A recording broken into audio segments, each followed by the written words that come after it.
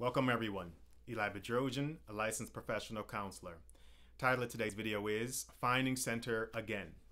Okay, so the title of this video series is Finding Center, which to me means connection with self, connection with others, connection with purpose. When we have gone away from our center and then come back, that's when I think we really know what center is. And that process of coming back to center, refining our center, refining our ground, I think is an incredibly important skill. So that's really what this video series is about. The breadcrumbs, we'll call it, that we can leave for ourselves to come back and find our center.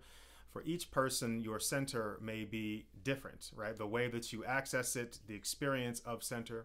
I also think that finding center doesn't mean that we are perfectly in a calm and tranquil state and everything is bliss. I actually think to the contrary, it can mean finding a ground beneath us when things are in tumult, when things are disrupted, when things are in chaos, and yet we still figure out a way to come back to ourselves, come back to our center.